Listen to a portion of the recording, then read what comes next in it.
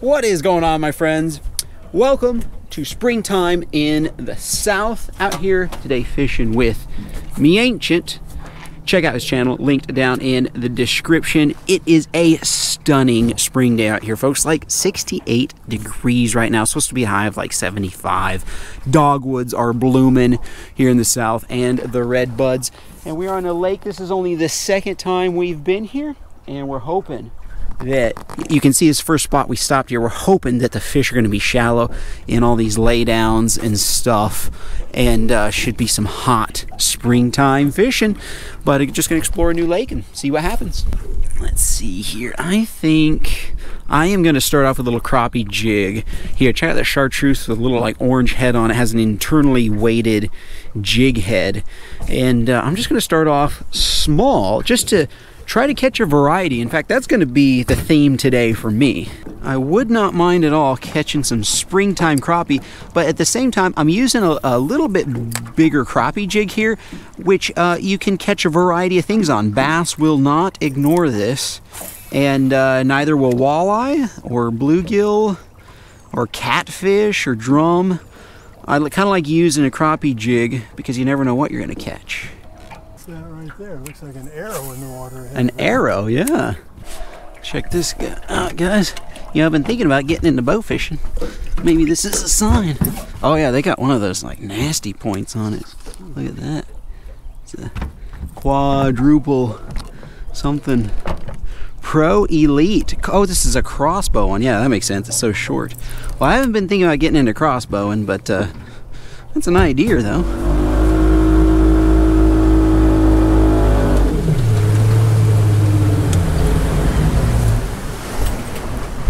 Alright guys, this is a long, shallow point. You see those metal rods sticking up? This almost reminds me of like an abandoned launch ramp. When we get up closer, we'll kind of show you. There's a bunch of like metal in the water. Thank you, sir. I was about to eat something, but I thought I have to catch a fish first before I eat a snack. Alright guys, I don't know if you can see, but there's like metal. Yeah, metal in the water right there. I don't know what structure used to be here, but it's probably good fishing. Thank you. Alright folks, I'm going to try a chartreuse cranker here. Just saw a big fish jump. Just going to crank it across this gravel point. Just going to slow roll this crankbait here. Got one. On the point. Is this a drum? This might be a drum. Oh, it's a white bass. No way. He's barely hooked. Yeah, could you get the net? Because I think if I try to lift him, it might pull out. I'm coming. Nice. That's a good eating size. Yes, thank you, Pops. Look at that, guys. That is what I'm talking about. Thank you. My dad suggested, he's like, here's a crankbait in case you want to throw it across that point. And that worked. Thank you, Pops. Nice job. First fish of the day in the live well. That is excellent. Watch this. Right across these rocks here, right in the shade. Whoa. A big fish right there. Just, oh, look at that schooling fish right in front of us, Pops. Oh, yeah. Right when I made a cast, too. All right. Just see that.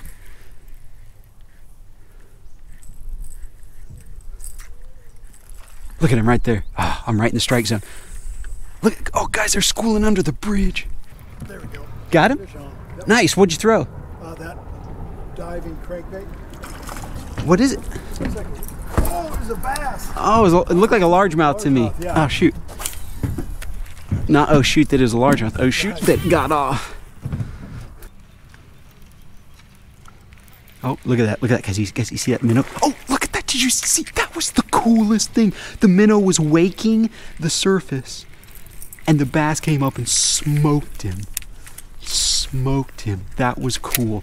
I hope I got that on camera real well. Yeah, there's fish streaking right below the boat and everything. I'm hungry though, like you, Pops. I'm gonna eat something. It's like, you know what, I'm just gonna stop. Yeah, we'll wait for the school hopefully to appear. Lunchtime. All right, my friends, after a sumptuous lunch, I'm gonna go kind of completely different here. I'm getting out a night crawler. Since we're under a bridge, there might be some walleye. I'm just putting on like that whole night crawler there. And last time we were here, there's some walleye fishermen fishing this bridge, so. Right by the piling. I'm getting bit on the night crawler. Got him on the night crawler. Down in the deep stuff. See what this is? Mystery fish. Oh, it's just a little largemouth. He left, oh, I was about to say left me a worm and then he just tore it apart. I wanted to catch the variety. Nope, it's a spotted bass. We could seriously keep this one if we wanted. I feel the rough spot on his tongue. You know, we'll throw him in there, and if we want to cull him later, we can. How about that? There's no size limit on spotted bass, folks. Ooh, they are excited in there. Let's get another crawler out here. These guys are lively. All right, little crawler, I'm gonna throw you right down here. Need you to get a big one. Get me a frosty root beer while my line is sinking. Old fashioned since 1939. Oh, I'm getting bit again. Got him. Yes. Quick work. Another spotted bass pops. Oh, this guy has red eyes. Wait, did I just catch one of those rare? I think I did. Pops, I think I just caught a red eye bass. Oh, red eye. One of those rare, or not rare, but if they don't have them in all parts of the country, I think this is. Oh, his red eyes went away. But guys, yeah, look how he's like a little bit grayer. I've seen pictures. It's been a while since I've seen pictures, but guys, tell me, he has a little rough spot on his tongue, it looks like. It does look like he has red eyes. Is that a red eye? Could somebody tell me in the comment section? Down south they have a type, they have several like shoal bass, and in Texas they have even more different types of rare bass. All right, little feller. Well, that is cool, guys. The variety is exactly what I wanted to do. He just takes off. Told my dad, I said, I'm just going for like every species I can catch today. Oh, this old-fashioned root beer, frosty root beer, is good. My dad said he used to drink this when he was younger. I've got one in there for you if you want. Oh, thank you. Reminds me of my Uncle Johnny and Aunt Gladys. They used to. Cousin Glenn, Cousin Eldon, and Cousin Jeannie. Yeah, that was a big deal. You knew it was a party or celebration when we had Frosty. Kind of like Andy Griffith show.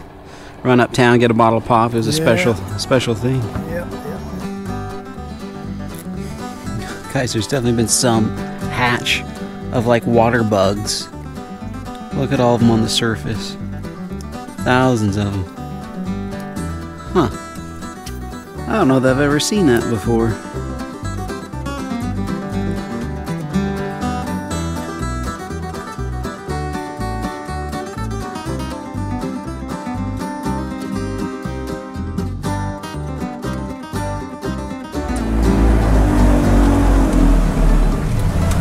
This might be the juice pops. Yes.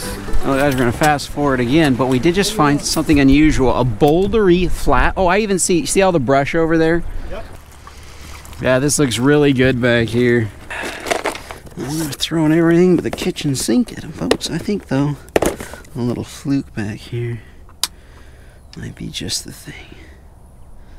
I'm thinking for this dirty water, I'm gonna have something with a little bit of flake. I was about to just do regular watermelon, but a little bit of flake in there.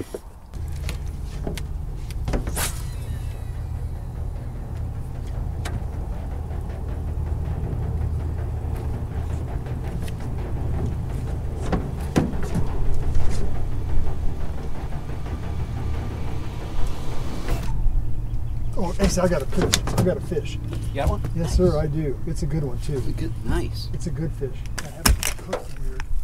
This is a fish, boy. Oh, I got a hook. No, that's a bass. What is that? Pops, it looks like a giant walleye. No way. It looks like it. It's a huge walleye. Oh, no. Oh, my goodness. Look at that walleye.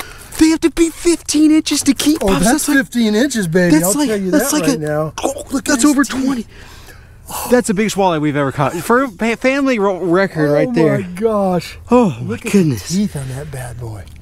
Oh. Check that out. Whoa.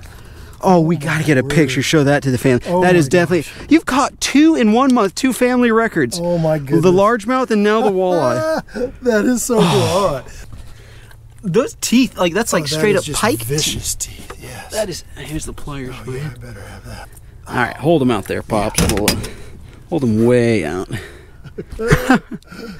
Oh my heavens. Oh, you know, let me get the Willie Go board out, and we'll measure them. Yeah. Then we'll go, because I mean, if they're spawning, look at that, over 23 inches. He's 24 inches, or 23. Yeah, a little over 23. Basically, 23-inch walleye. And you got a picture? Yes, sir. Thank you so much. Oh, wow! We're gonna eat good. We are good. We are. Woo!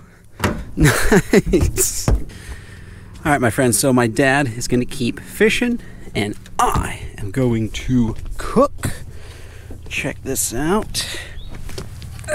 Oh, I grabbed a fish by the tail. Voila! Biggest catch of the day right there. This is actually a platter. I'm going to make a big dinner for us, Pops. With all these fish we got. That platter hopefully will fill up a Chick-fil-A themed cookout here. This is the cutting board, though. If you guys haven't seen this before, if you're new to my channel, we keep this on the boat at all times for the cooking part. Yes. What a beast, Pops. What a beast. I mean, for us, for people who haven't walleye fished before. Yeah, that's the second walleye I've caught in my life. Second walleye you've caught in your life, wow. The first one was when I was like 19. Oh, really? Interested to see what's in the guts of this thing, too. It's been eating like bluegill back here, or what?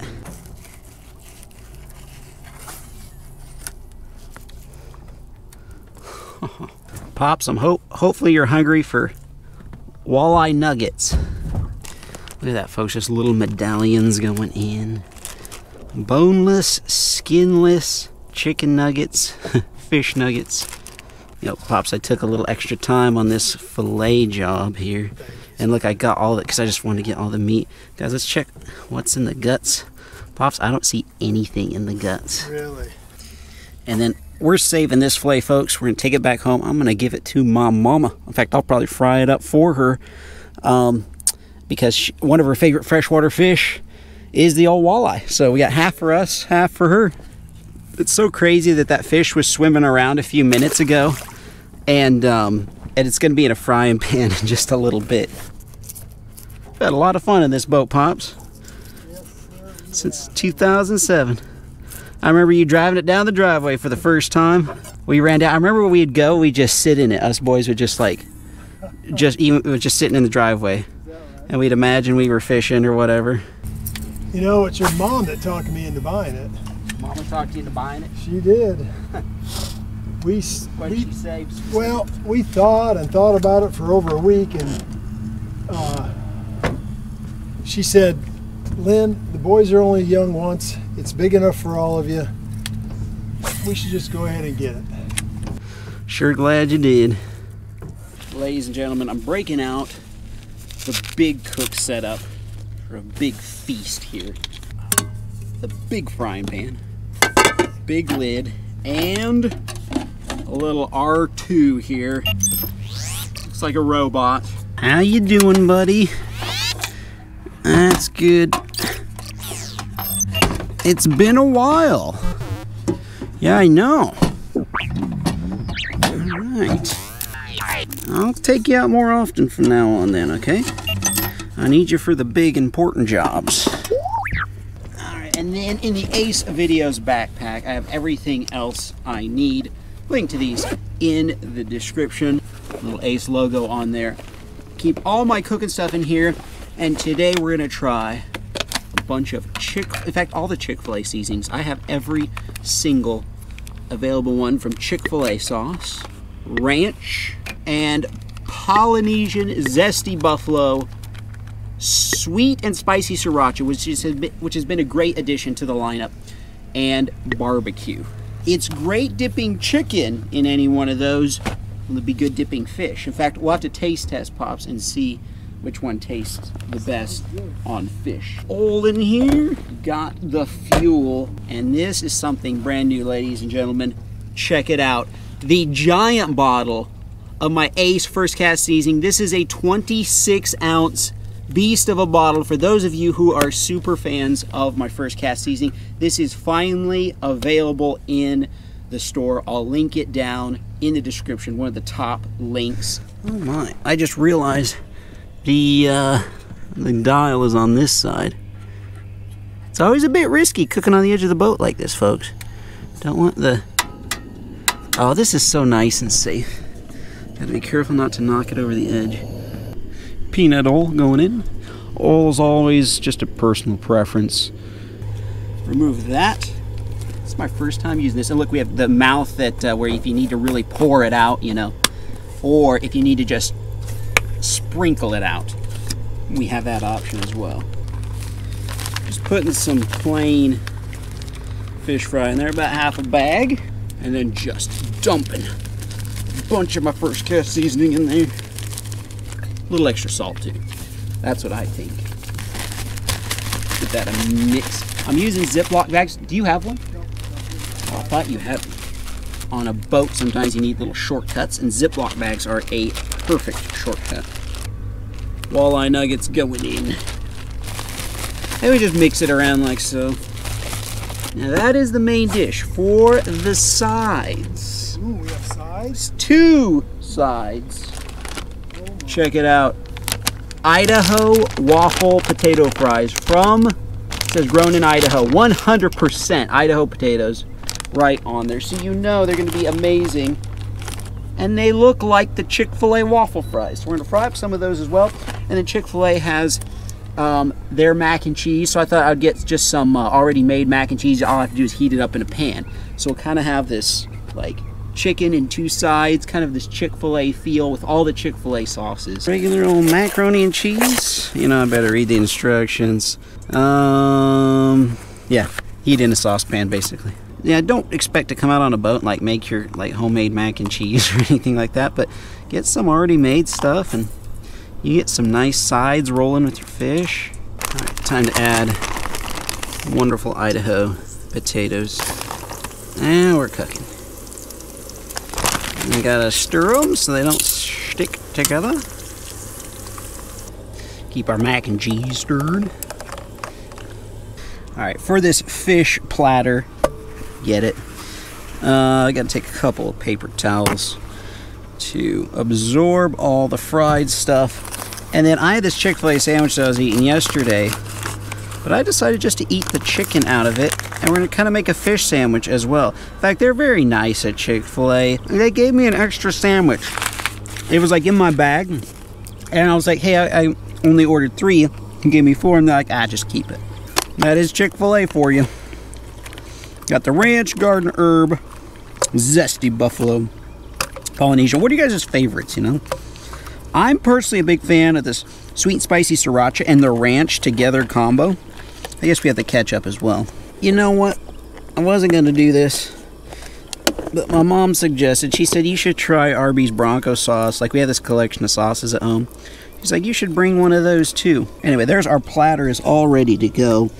And we have the Rogue Arby's Bronco sauce in there. Let's see how the fries are doing. Oh yeah. Hear the bubbling and the squeaking. Those are ready to come out, I think. I'm basically making a captain's platter here, Pops. I told you what, I am so hungry. Salt them up good. Walleye nuggets going in. Yes. Everything is turning out great. We're going to have a little sunset dinner out here. It is a beautiful spring day. Last piece going in. Excellent. Now, I have this leftover bread here from my previous excursion to Chick-fil-A. Sometimes, you know, you just got to eat the chicken straight out of the bun because the chicken is so delicious. I need to find, where is the piece? I think there it is. White bass. That should go well on the sandwich. And I'm also going to take this long strip. This is the spotted bass. So we can also do like a little taste test kind of a thing. This is turning out so well. Exactly as I had hoped. Grab some warm macaroni and cheese. a little outdoor spatula can't grab very much. I'm a little limited in my utensils, but hey, we got mac and cheese outdoors. That's pretty darn cool. Gotta lick that. Yeah, can't let any of that go to waste. That is a strip of spotted bass. Pops, I cut it where the spotted bass would be in strips, the walleye's in nuggets, and the white bass is in a big fillet. I'm going to put just a little bit of Chick-fil-A sauce right in the middle. I actually have an extra one of these packets with me. Cooked golden brown. Golden brown. Let's see, just like, oh. Look, I made a Chick-fil-A fish sandwich, the waffle fries, the nuggets, the chicken strips. I just thought these could be kind of counted as like the chicken strips. The mac and cheese, and all. It's time to eat. I feel very proud right now. I feel very proud of this fish platter. I feel like I need to take a picture of this. Just, lost mac and cheese. Oh, 5 second rule. We're gonna need some napkins for this. Our own sunset, right as the sun is setting. A sunset dinner. What a successful day. Blessed day. Yeah. Blessed, yes, very blessed day. Amazing. Would you pray for us, speaking of blessed? Father in heaven, thank you so much for a good day with Asa and the fish we caught, and the delightful time we had. I just ask you to bless this food to our bodies. Thank you for Asa's hands that prepared it for us. In Christ's name, amen. Amen. So we got the whole lineup, and then we got the Rogue Bronco sauce in there. I'm going to try You can try the sandwich? Fish sandwich first. Let's Got see. it all ready. Tell me what you think. You know, I'm gonna try the Bronco sauce first. Since I've never tried it with fries. Okay, what do you think of the sandwich? Sorry, didn't mean to spit on you. It's really good. You know, I'm so hungry. I might not be the best judge of this stuff as far as really goes, but that tastes really good. I'm gonna try walleye in the spicy sriracha. And then I dip just a little bit of ranch. You gotta have that little flavor of, I'm gonna just try walleye by itself. Okay. Cheers. Cheers. That walleye. Wow, that walleye is just delectable. You cooked it perfectly. So I like that double thing you got going. That's really good. I'm gonna try fish in the Chick-fil-A sauce, just the classic. Okay, and this is the bass. That's the spotted bass right there. Those pieces might be too. Okay. I know that piece is. Okay. Should we break it? Yeah, let's break it. Man, you got the better part. I'm gonna try some Polynesian sauce. This used to be one of my favorites, I think, because it was so like new to me. But I mean, it's a great sauce. But I've kind of gone back to the Chick-fil-A being my favorite. I don't know why we call spicy sauce buffalo sauce. I always think of big buffaloes. Like, that's never made sense to me. But you know, all the fish is so good. And what's this one here? Good that's barbecue. Okay. You know, I haven't tried fish. You know, I kind of overlooked it, to be honest. I just overlooked it. It's fish and Chick-fil-A barbecue. My mind is open. What a beautiful evening. This is something, isn't it? So which one do you like better? Well, so far, I'm going this way. I've enjoyed the barbecue, actually, so far. I don't care for that. What's this? Is that That's buffalo. Yeah. Buffalo's not. No, it's not. I like them. I'm going to have to go with the sriracha. Guys, sweet and spicy sriracha. Little ranch. That is the best sauce with this fish, I think. Why is that mac and cheese so good, too? That is crazy for just like instant mac and cheese. Well, I think, Pops, without a doubt, the walleye is the best fish. Absolutely. Okay. Absolutely. What's your favorite sauce? I like what you're doing here with that sriracha and ranch. That is really tasty. That goes very well with fish, my friends, a spicy sriracha. So that's cool that we're both in agreement on that part. I actually thought the Chick-fil-A sauce would win, but it comes in second. That's right. That's right. Me too. Guys, this just might be the best catch and cook I've ever done. It certainly has been one of the most enjoyable ones in the top 3 for me. So thank you guys so much for watching. Hope you guys enjoy. We'll see you in the next one.